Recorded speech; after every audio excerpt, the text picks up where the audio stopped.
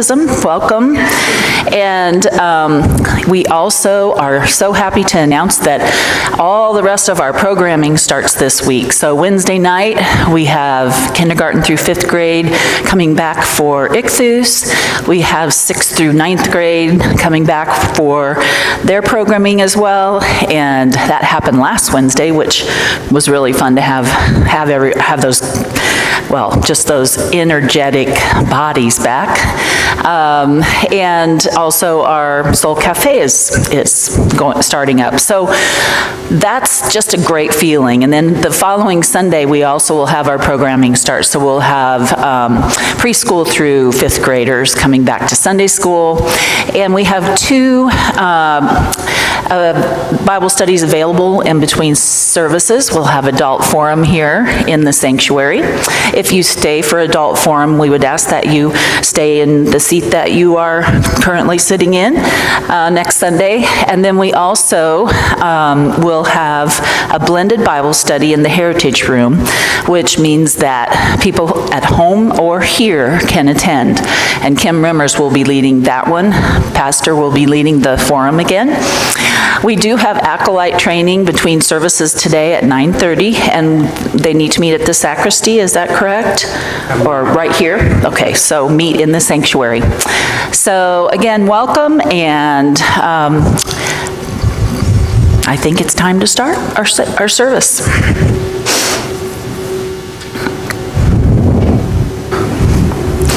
The congregation, please rise. Peace of the Lord be with you all. Please share that peace with one another, but you're not allowed to leave your pews and you're not allowed to touch each other. And say hello. You can do that.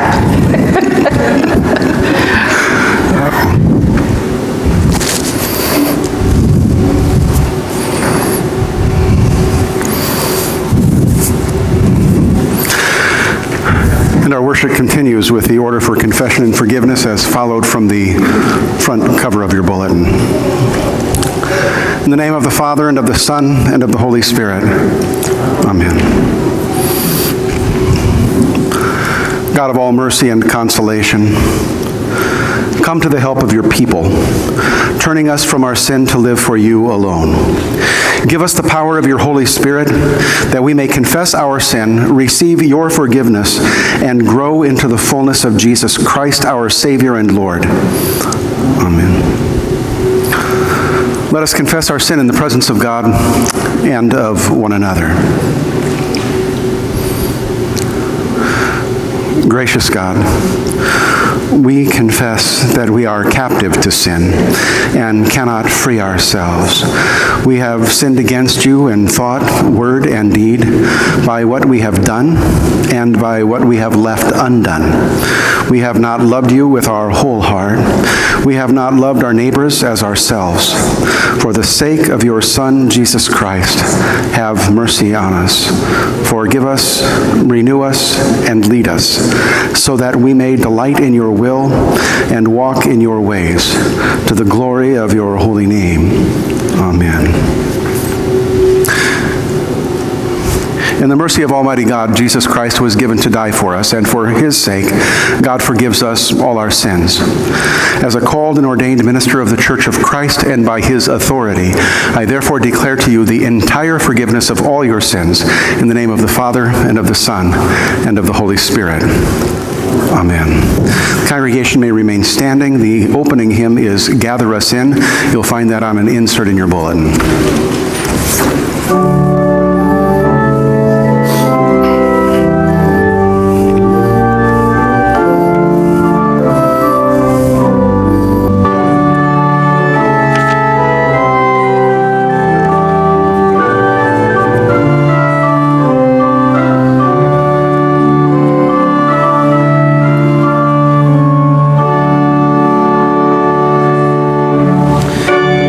This place, the new light is streaming.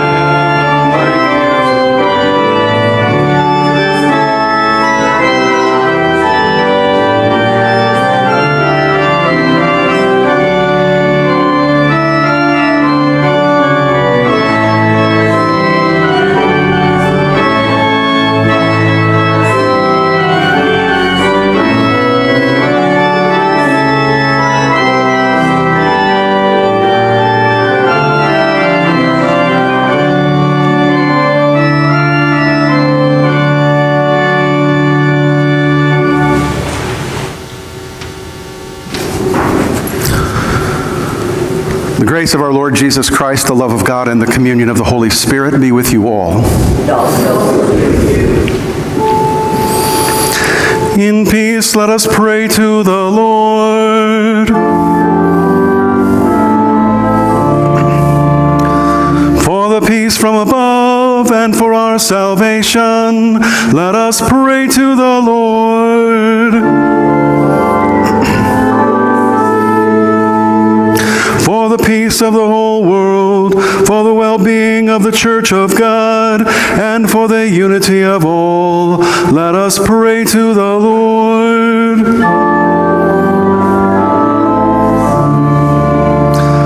For this holy house, and for all who offer here their worship and praise, let us pray to the Lord.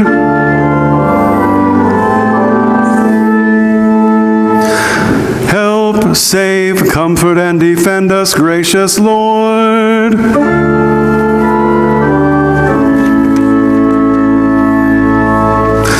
Glory to God in the highest, and peace to his people on earth.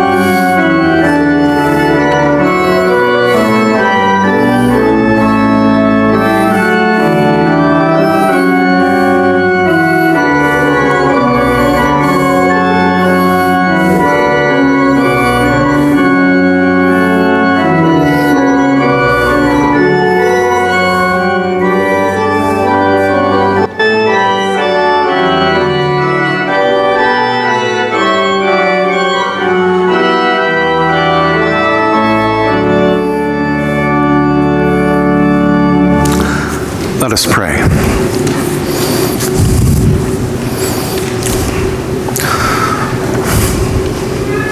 Almighty and eternal God, you show perpetual loving kindness to us, your servants. Because we cannot rely on our own abilities, grant us your merciful judgment and train us to embody the generosity of your Son, Jesus Christ, our Savior and Lord.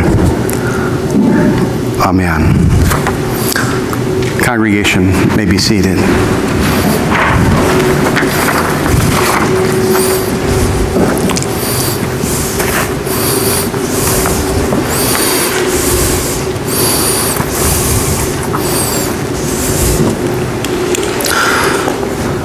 A number of readings from Scripture. The first one is taken from the book of Jonah, chapter 3, beginning at verse 10.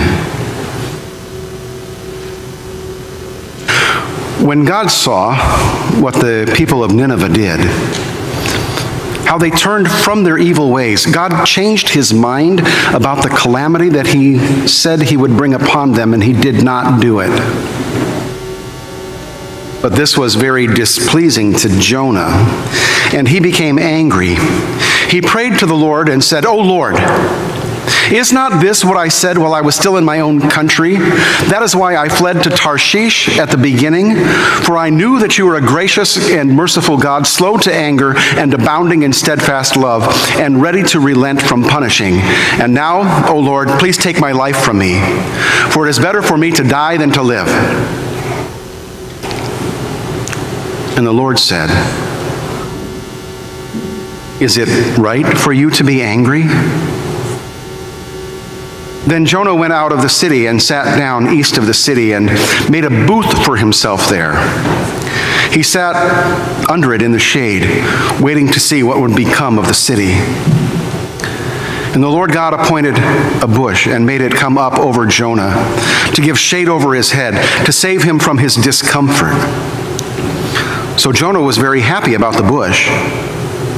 But when dawn came up the next day, God appointed a worm that attacked the bush so that it withered. When the sun rose, God prepared a sultry east wind, and the sun beat down on the head of Jonah so that he was faint and asked that he might die. And he said, "It is better for me to die than to live." But God said to Jonah, "Is it right for you to be angry about the bush?" And he said, "Yes, angry enough to die." Then the Lord said, "You are concerned about the bush, for which you did not labor, and which you did not grow. It came into being in a night, and it perished in a night. And should I not be concerned about Nineveh, that great city, in which there are more than 120,000 persons who do not know their right hand from their left, and also many animals?" Here ends the first reading. The second reading is taken from St. Paul's letter to the Christians in Philippi, Philippians chapter 1. I'll be beginning at verse 21. St. Paul writes, "For to me, living is Christ and dying is gain. If I am to live in the flesh, that means fruitful labor for me. And I do not know which I prefer. I am hard-pressed between the two. My desire is to depart and be with Christ, for that is far better. But to remain in the flesh is more necessary for you. Since I am convinced of this, I know that I will remain and continue with all of you for your progress and joy in faith, so that I may share abundantly in your boasting in Christ when I come to see you again. Only live your life in a manner worthy of the gospel of Christ, so that whether I come and see you or am absent and hear about you, I will know that you are standing firm in one spirit, striving side by side with one mind for the faith of the gospel, and are in no way intimidated by your opponents. For them this is evidence of their destruction, but of your salvation, and this is God's doing. For he has graciously granted you the privilege of not only believing in Christ, but suffering for him as well, since you are having the same struggle that I saw I had, and now hear that I still have." The next reading is also from St. Paul's hand. This time I will be reading from 1 Corinthians chapter 11. Again, Paul writes, "For I received from the Lord what I also handed on to you, that the Lord Jesus, on the night he was betrayed, took a loaf of bread. And when he had given thanks, he broke it and said, 'This is my body that is for you. Do this in remembrance of me.' In the same way, he took the cup also after supper, saying, 'This cup is the new covenant in my blood. Do this as often as you drink it in remembrance of me. For as often as you eat this bread and drink the cup, you proclaim the Lord's death until he comes. Whoever therefore eats the bread or drinks the cup of the Lord in an unworthy manner will be answerable for the body and the blood of the Lord." Here end the readings. I would invite the congregation to stand out of respect for the gospel.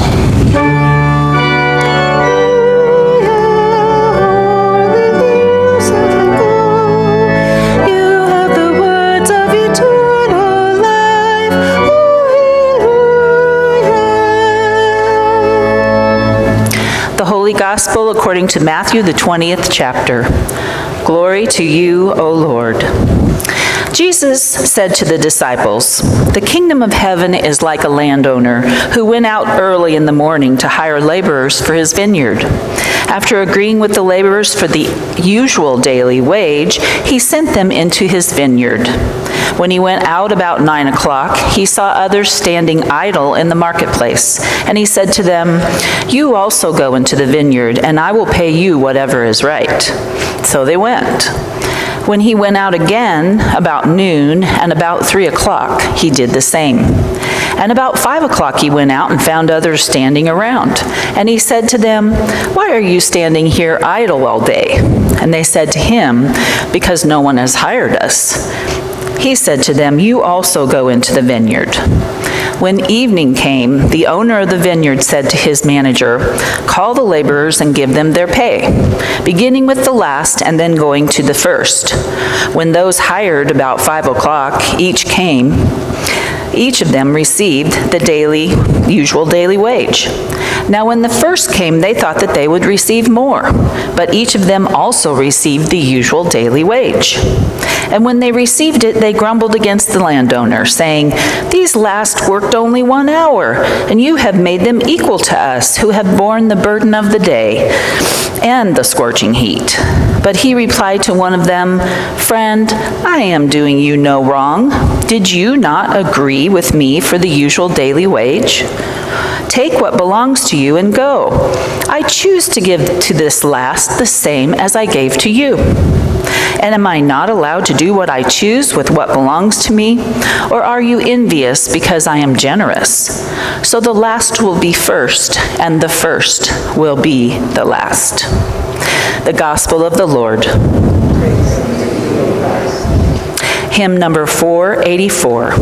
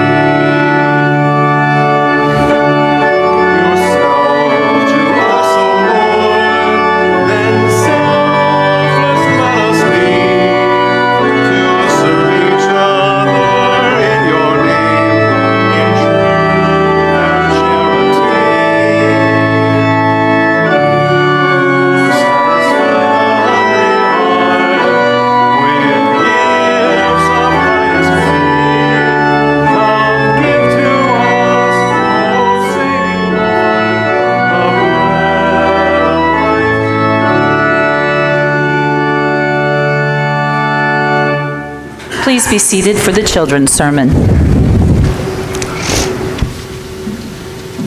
Hey, Polly, give me 5. Hello, Mrs. Auten. Hi, how are you today? I'm okay. Oh, just okay? Well, yeah, but I'm going to take my first communion. That's wonderful, Polly. I'm so excited for you. No, I'm going to be up in front of people. Oh, that's not a big deal. What if I trip? Oh, you won't trip. You'll be fine. What if I, when I drink the wine, what if I make a funny face?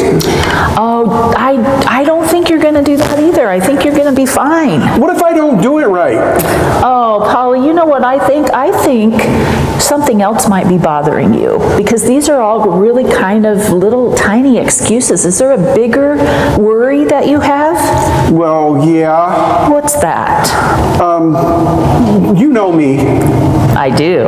I mess up a lot. Oh, well, we all mess up. No, I mean a lot. Well, sometimes you do, but then that's what we are. We're human beings and we're sinful, and sometimes we do mess up. Well, I know, but sometimes I do things that are wrong and that are bad, and I mean, I don't mean to all the time, but sometimes I just mess up. Well, I understand that totally. And you know what? I think I can help you feel better. Well, you know, I don't know, because here's the thing. I just don't know if I deserve communion. Oh, that's what you're worried about. Mm-hmm. Well, you know what? I have something for you. Let me tell you about this. What's that? Well, I have a gift for you. A gift? I love gifts. I know you do, and you just told me that you don't deserve communion and you feel bad because you do bad things, but I'm going to give you a gift anyway. Okay, well, I don't deserve it. No, you don't deserve this gift, but guess what? We don't give gifts just because somebody deserves something. We give gifts because we love people. We love people so much. We know that people are, do wrong things, but we want to show that we still love them. So this is your gift. That's wonderful. Can you take the stuff out? Yeah. Would you like to see what's in there? I want to see what's in there. All right. So first I have what we call a chalice. That looks cool. Yeah, and it has wine in it. Okay.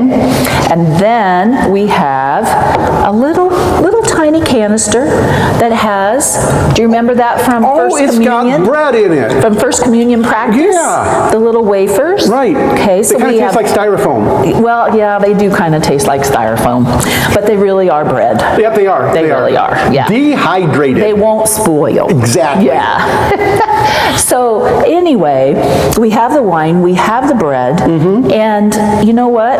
That is something that you're going to receive today at your First Communion. Even though I don't deserve it. Even though you don't deserve it, because God said, I'm going to forgive you anyway, because I love you so much. I sent my son who died for you and shed his blood for you, and his body was given for you. When he passed away, when he died on the cross, he ended up taking all your sins away. Did you know that? You know what? I read in the Bible that there was like a place in 1 Corinthians where people sounded like they did things that weren't good either. Yeah, they really did. And Paul had to talk to them, and you'll hear today in the sermon about them and what Paul told them. So it's like, I don't know, like grace or mercy or something like that? It's called mercy and it's called grace. It's kind of like getting something you don't deserve despite your sin so that you can have eternal life. That's what it's all about. I want that. Yeah, me too, because we know we're new creatures in Christ. That sounds great. So, maybe I'm not so nervous anymore. Well, when you go up there and you take the wine and the bread, you don't think about, if I'm going to spill it or drop it. You think about, God, I'm really sorry for my sins, and help me do better, and thank you for all of the things you give me, and especially your love. That's what comes in your head. So if I'm thinking about that, I probably won't even make a funny face. I well, maybe, but probably not. Okay. Do you think you can do it? I think that's good. I think that we should thank God for that. I think we should too. Let's pray. Okay. Okay. Dear God. Dear God. Thank you so much. Thank you so much. For my first communion day. For my first communion and all of them that follow. And I know. And I know. That. I am. Special because you love me. Special because you love me. And Jesus died for me. And Jesus died for me. And I'll be with you someday in heaven. And I'll be with you someday in heaven. Amen. Amen. All right. Thank you, Mrs. Auten. I'll see you at the table. Okay. Bye-bye.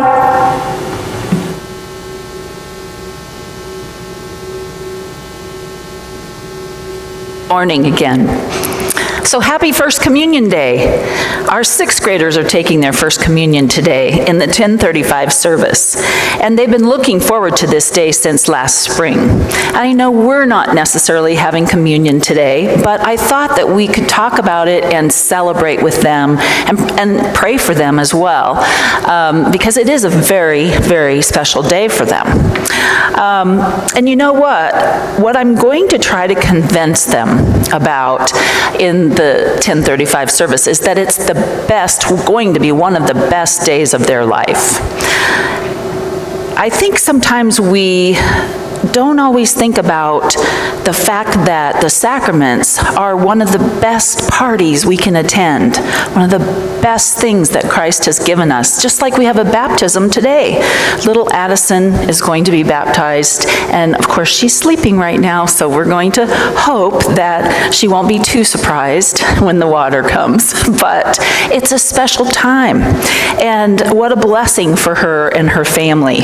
When we're baptized, we also receive, by the blood and body of Jesus Christ, a membership in the kingdom of heaven. So Addison, you will become a child of God this morning. Happy baptism birthday.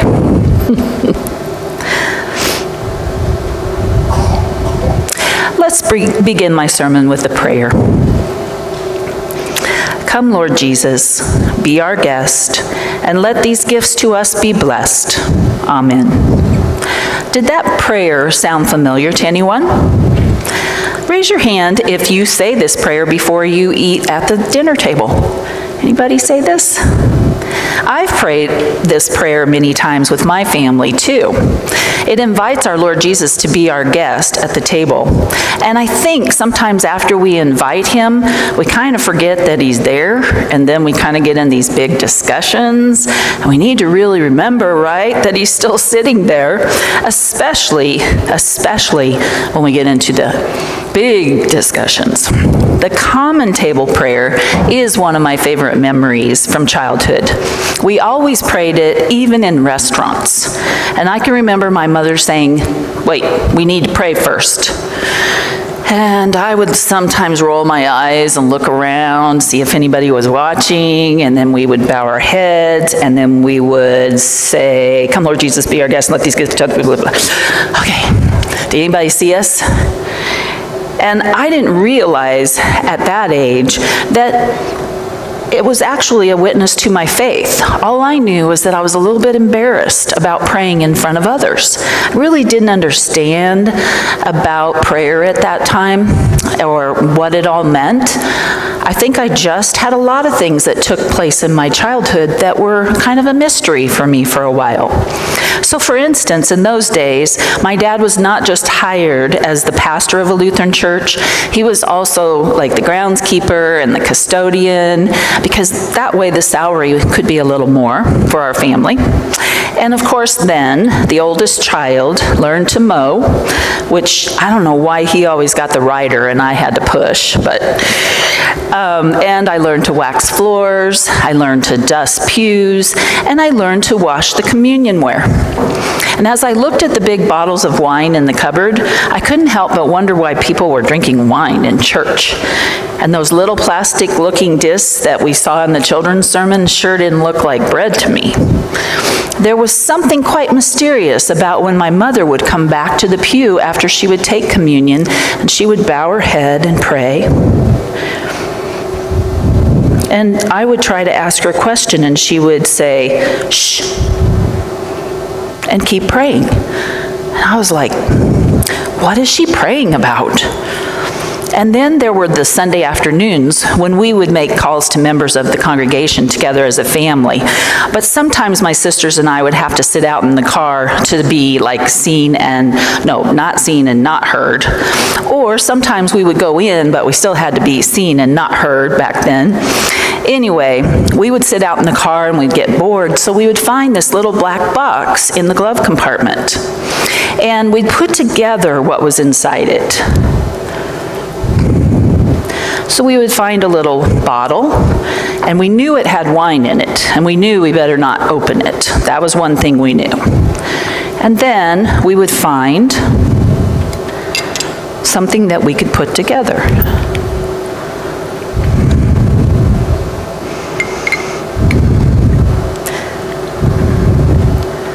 So this would be the chalice.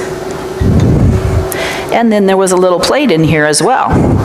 And we had wafers in there, but we knew again, that was mysterious. We better not play with that part. But we would pretend to give each other communion, not really understanding it, and then hurrying up and putting this away as soon as we saw Mom and Dad coming back.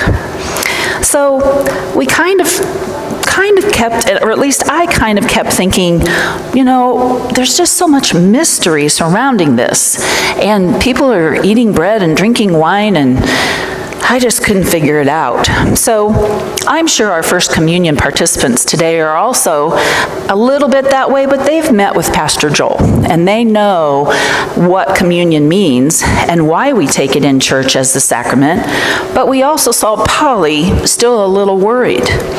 And he was very worried about how and what to do, but even more, whether or not he should even come to communion, whether he deserved communion, because all he could think about were his sins. He feels guilty. And if I were to give a title to my sermon today, it would be called, then, something like, God Isn't Fair, or God is not fair. And I'll explain why I say this. So I could actually walk up and down the streets holding this sign, and everybody would wonder what I'm doing. There's a lot of signs being held lately, right? But this one, I think, is pretty special, and I'll tell you why. So we'll talk about the sermon text to do that. I chose the passage from 1 Corinthians, which was basically a letter Paul wrote to the church of Corinth. He was looked upon as a leader of many of the first churches that were established after Christ rose back up to heaven. We're going to divide the text into two parts. Let's take a look at verses 23 through 26 first. So Paul says, I received from the Lord, and he's talking about communion, what I also passed to you. The Lord Jesus, on the night he was betrayed, took bread, and when he had given thanks, he broke it and said, do this in remembrance of me.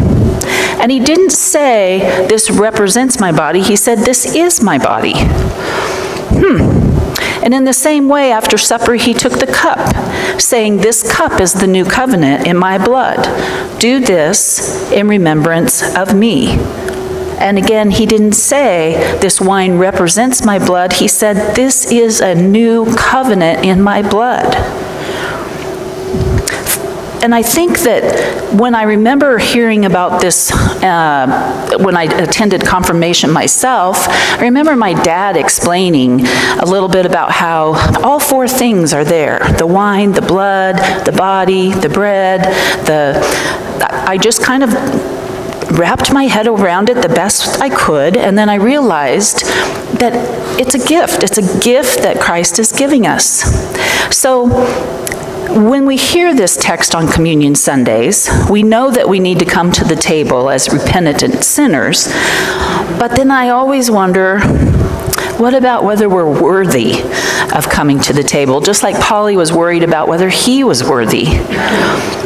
And earlier in this introduction of the sermon, I told the First Communion class that this would be the best celebration of their lives. And I'm serious, but are we worthy to participate in this celebration, and why will it be the best? So let's find out more by watching this video clip. The Lord's Supper. Who is worthy and what are its benefits? As you learn about what's being handed over at the Lord's Supper, Christ's last will and testament, it naturally leads to two questions. First, who is worthy to participate in this sacrament? Am I Christ's heir? And second, if I am Christ's heir, what do I get? To be sure, both the questions and answers can make people uncomfortable. Why? Well, simply put, not everyone's excited that Jesus treats sinners unfairly. You see, when you receive the Lord's Supper, Jesus doesn't give you what you deserve. He doesn't balance the scales. Instead, you get mercy. So what's the problem with the gift of mercy?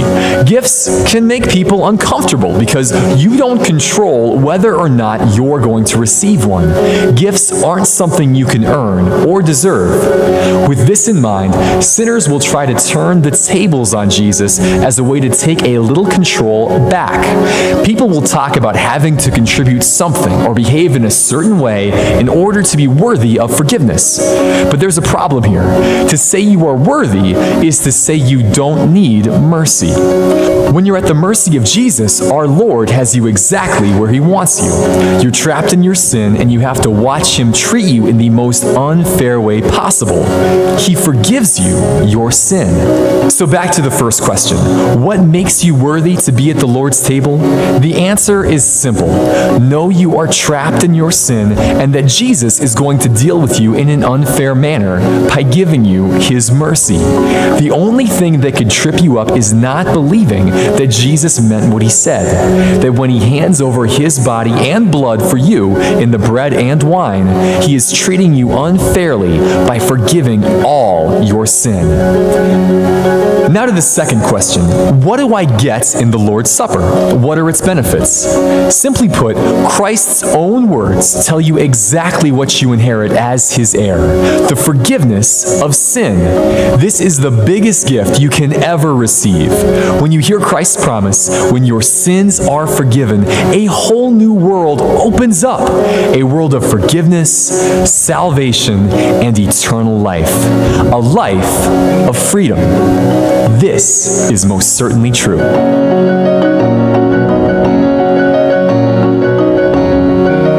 So the answer is, who is worthy? No one.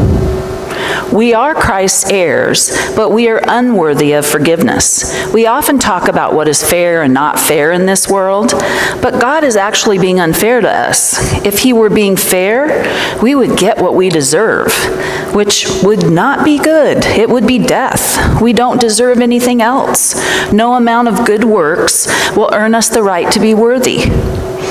No amount of love shown to others will erase our sins. Our sentence is death, and we're trapped in our sins. So I have to tell you here that I'm really thankful that God is being unfair. If He were being fair, we'd be in big trouble. Wages of sin is death and all that, but there is hope. Like rays of sunshine that rose up with the sun on Easter morning, Jesus Christ defeated sin and gave us a gift. The definition of the word gift is to give something willingly without expecting payment. A gift we will never deserve or be able to pay for is what Jesus Christ gives us. It's the gift of mercy. The gift that keeps on giving every time we come to the table to receive Christ's body and in and with the bread, and Christ's blood in and with the wine. It's the forgiveness of our sin after we confess them, which in turn gives us something that is totally unfair for us to receive: mercy, salvation, and heaven. Now, what about the second part of Paul's letter to Corinth? Let's look at verse 27. So then, whoever eats the bread or drinks the cup of the Lord in an unworthy manner will be guilty of sinning against the body and blood of the Lord. Everyone ought to examine themselves before they eat of the bread and drink from the cup. Didn't we just say that we all receive mercy and grace and forgiveness unfairly from God? And all's right with the world? And now Paul says we must not receive communion in an unworthy manner. But we just said we're unworthy. And then he tells us to examine ourselves. So it sounds like we need to do something before we come to the table. So what's going on here? I decided to search for some historical background as to what was going on at Paul's time.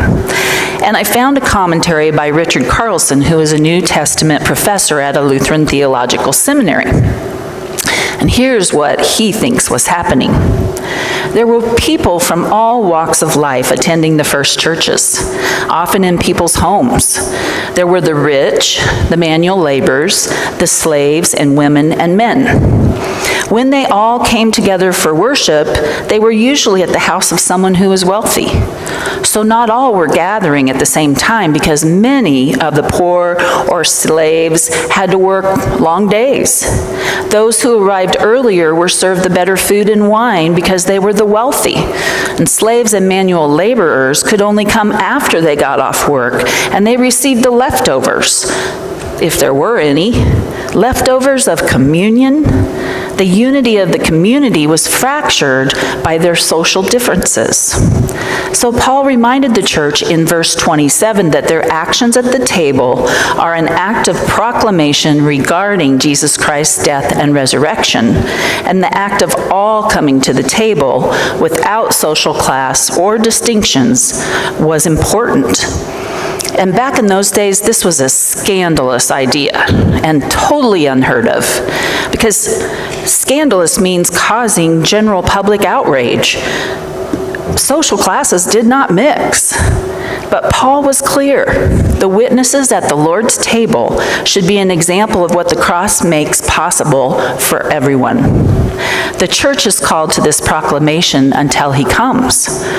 So remembering Jesus rightly demands a willingness to relinquish one's high status, to stand in solidarity with those who have nothing, the poor and outcasts. This would also include people of all races and all cultures opening their lives to the transforming power of Jesus. So rather than reinforcing social distinctions, Jesus debunked them. And any celebration of the Lord's Supper that fails to demonstrate this scandalous message of the cross is not the Lord's table at all. All are included when they accept Christ into their hearts. All are untreated unfairly. They do not get what they deserve, they get mercy. And then finally in verse 28, Paul says, everyone ought to examine themselves before they eat of the bread and drink from the cup. So as the church today remembers the death of Jesus, we should also remember that we want to examine our table practices and ask ourselves whether what we are practicing is indeed the Lord's table, a table where all are welcome and our fellowship proclaims the scandalous message of God and His grace. So coming to the table in an unworthy manner would be to leave others out of the promise of Christ. And we come to the table with a contrite heart, which means before we come, we confess our sins and receive the forgiveness of Christ, as this happened at the beginning of our service, even today. This powerful part of our service it is something I think we take for granted sometimes. We don't realize that something's actually happening when we confess and then receive forgiveness. This is why my mother came back to the pew and said a prayer of thanksgiving. Her sins were forgiven, and she received mercy, and she was thanking God. She didn't want to be interrupted. So let's have a scandalous celebration to celebrate that God doesn't play by our rules. As the book of Matthew stated, the first will be last, and the last will be first. And the more uncomfortable we become, just like those workers who were paid the same for different work, the closer we are to understanding that's the meaning of grace. Who ever heard of such a scandalous thing? So I'd like to close my sermon with the lyrics of a song called That Beautiful Scandalous Night, which I believe summarizes what we've been discussing. And that this promise is not just when we receive Holy Communion or baptism, but it's an everyday promise, a promise for all. And if we only think about the mercy we receive, we know we are in God's hands. Here it is. Go on up to the mountain of mercy, to the crimson perpetual tide. Kneel down on the shore, be thirsty no more. Go under and be purified. Follow Christ to the holy mountain, sinner, sorry, and wrecked by the fall. Cleanse your heart and your soul in the fountain that flows, for you and for me and for all. At the wonderful, tragic, mysterious tree, on that beautiful, scandalous night, you and me were atoned by his blood and forever washed white on that beautiful, scandalous night. Thank God, God doesn't play fair. And now let's join together as one people to attend the best celebration of all, another baptism. Amen.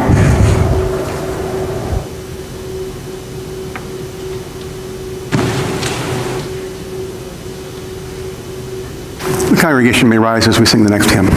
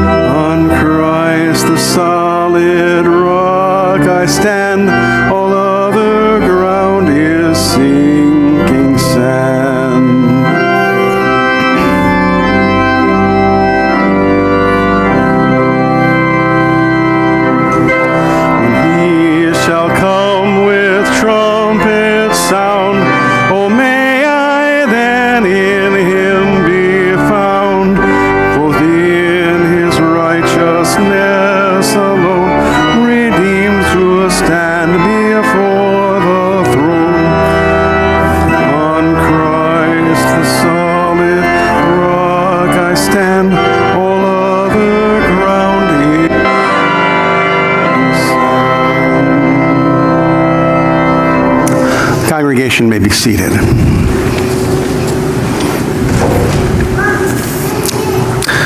The service of baptism begins with an explanation of baptism. In baptism, our gracious Heavenly Father frees us from sin and death by joining us to the death and resurrection of our Lord Jesus Christ. We are born children of a fallen humanity. By water and the Holy Spirit, we are reborn children of God and made members of the church, which is the body of Christ.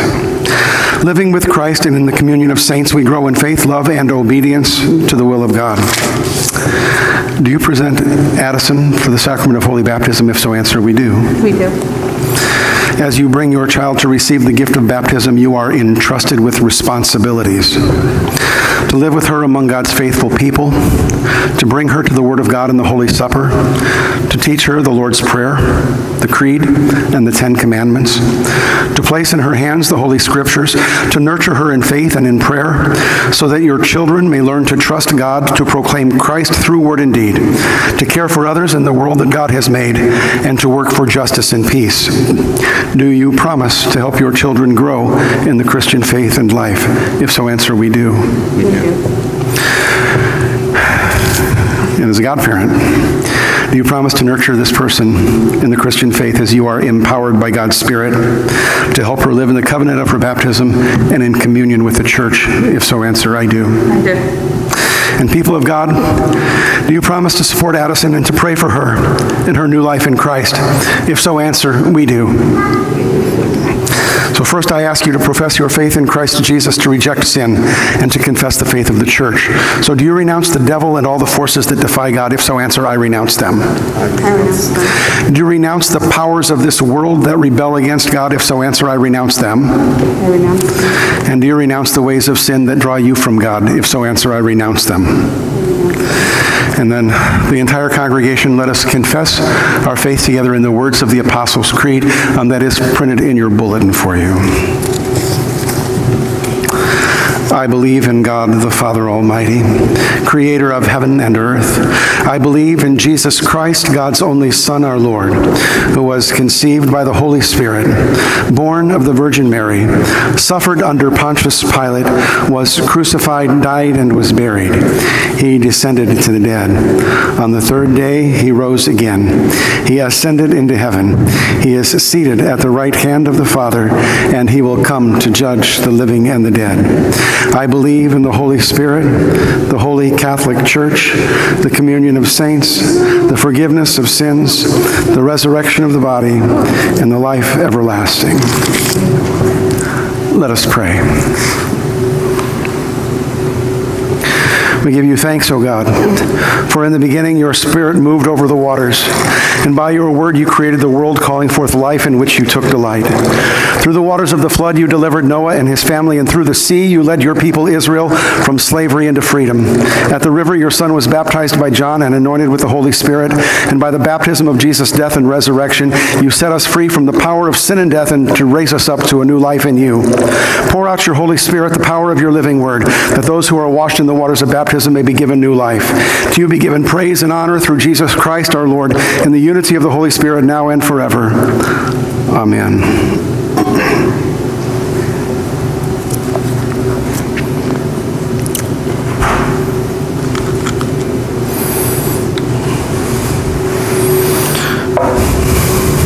Are you still sleeping, Addison? Come here. Oh, I gotcha. This way? There we go. Yeah, I gotcha. How are you? Oh my goodness. Addison Dawn Remmers, I baptize you in the name of the Father and of the Son and of the Holy Spirit. Amen.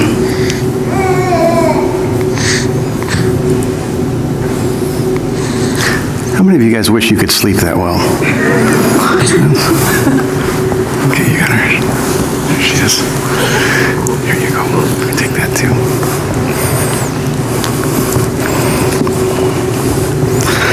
Let us pray.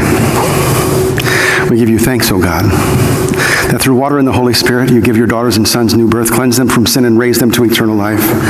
Sustain Addison with the gift of your Holy Spirit, the spirit of wisdom and understanding, the spirit of counsel and might, and the spirit of knowledge, fear of the Lord, and the spirit of joy in your presence, both now and forever. Amen.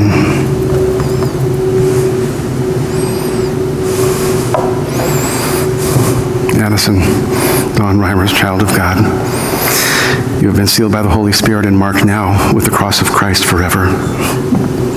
Let your light so shine before others that they may see your good works and give glory to your Father who is in heaven. I think we should go ahead and welcome Addison as the newest child in the kingdom of God and the newest member of First St. Paul Lutheran Church. I think that's kind of worthy of us. Yeah, there we go. All right. Thank you.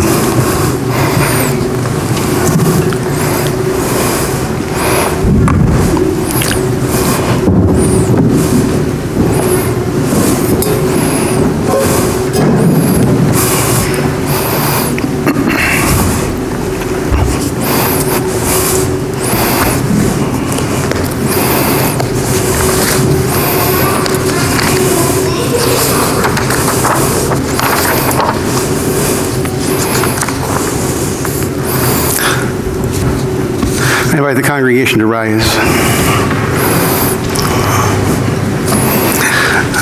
As we pray, I will end each prayer petition with the words, Lord, in your mercy, I invite you to respond with the words, hear our prayer.